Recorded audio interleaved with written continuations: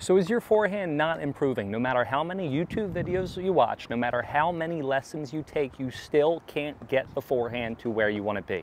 Hey guys, it's Tyler Strike at Tennis with Tyler, and today we're going to be going over reasons why players can't improve their forehands, why they plateau and they can't keep going on an upward trend.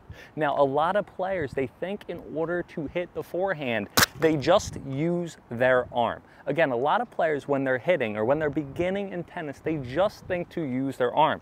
So a lot of players hit their forehands and they look like this. Notice, when I do that, I'm not going to have any power. I'm using all arm, no rotation. And rotation, everyone, is how you get power. So the first thing I encourage all of you to do if you're struggling with improving your forehand is to make sure you are turned every single time. Now, how do we ensure that we are turned every single time when we hit? This is perfect. If I'm a right-handed player, okay, so I'm right-handed, do the opposite for lefties, is instead of taking my racket back with my dominant hand, I'm going to push the racket back with my non-dominant hand. Again, so when I go to hit, I'm not going like this to hit, I am going like this. Once again, I am going like this. I'm pushing the racket back with my top hand.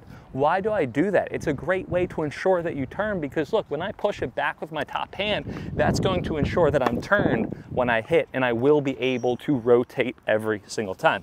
Now, the next thing that a lot of players do wrong, they don't follow through. Remember, in tennis, to gain control, you have to give up control. The more you let the racket work for you, the less you work for the racket, the better it is going to be.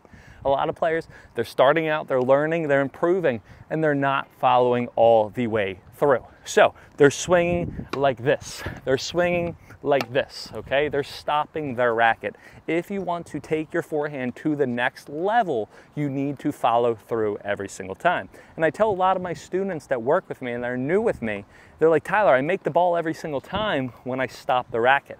Yes, you'll make the ball every single time when you stop the racket, but you will never, this is going to be the ceiling of your skill level. You're never going to improve your forehand any more than this because you don't allow yourself to follow through. Now, leading into that, and this is why a lot of players struggle with their forehands as well, is because they don't adjust their racket face. So if you don't follow through because you're afraid of getting the ball in, it's either A, because you're holding the racket too tight, you need to hold it loose, right? And B, it's because your strings are probably open. A lot of players play with a continental grip, which just means straight like a hammer, right? No tilt on the racket, or they keep their strings open.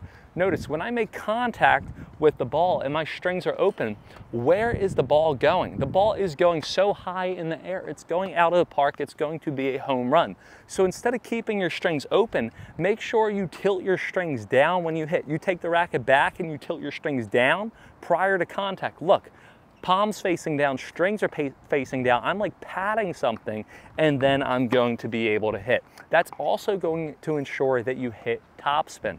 Now, the next thing, and I can't stress enough, even if you feel good with your forehand, this is going to make it better. You're going to keep your head down while you hit. Too many players, what they do, they have an amazing forehand, but it's super inconsistent because they keep their head going up to see where the ball is. We all want to see where the ball is, right? Where did the ball go? Where did it go? Well, you don't want to look where the ball went right after contact. Watch, a lot of players that go like this, and I'm exaggerating, but a lot of players, they hit, where'd it go? And then they lose control. Watch, I want to hit, I want to keep my head down, follow through, and then pick my head up. There's videos of Rafa Nadal, YouTube it, or I'll put the link in the description, but I never actually do. I always forget to put the link in the description, but you'll see Nadal make contact with the ball, he'll keep on following through, and his eyes are literally still down. And then he's looking over here, and it's like his eyes are popping out of his sockets. So make sure you keep your head down. Now, leading into that is you need to keep your body down. If you don't keep your head down, and if you don't keep your body down, you're going to have an inconsistent forehand. So a lot of players, what they do is that they hit and they go off the back foot, or they hit and they move to the side, or they hit and they're falling over. You want to keep your body short and compact. So when I hit, I don't want to be moving all the time. I want to hit and keep my body down and forward every single time. Again, I want to hit and body down and forward. Now, how do we ensure that we can keep our body down and forward every single time? It is super easy. Instead of being straight up, super tall, right, all you're going to do is lower your center of gravity. by lowering my center of gravity, look, that's going to force me to be a little bit shorter, and now I'm going to be able to really get in my legs and have proper balance. So that is the next thing. Now, the last thing that I encourage every single one of you to do is make sure that you get in the proper position.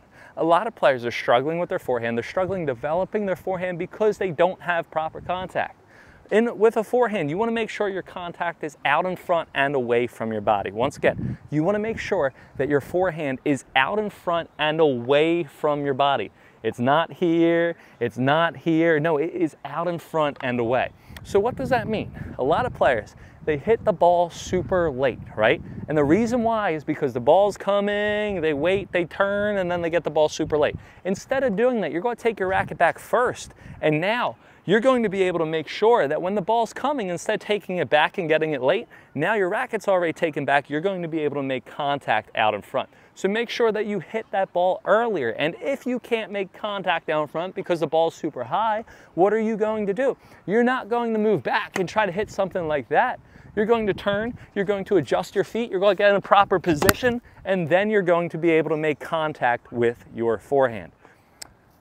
If you guys can use these tips, you guys will be able to get over the forehand plateaus that you are going through. I hope this video saved you thousands of hours of watch time. Make sure to check out my other videos. Make sure to click the link on the Instantly Improve My Forehand ebook. Make sure to follow me on Instagram.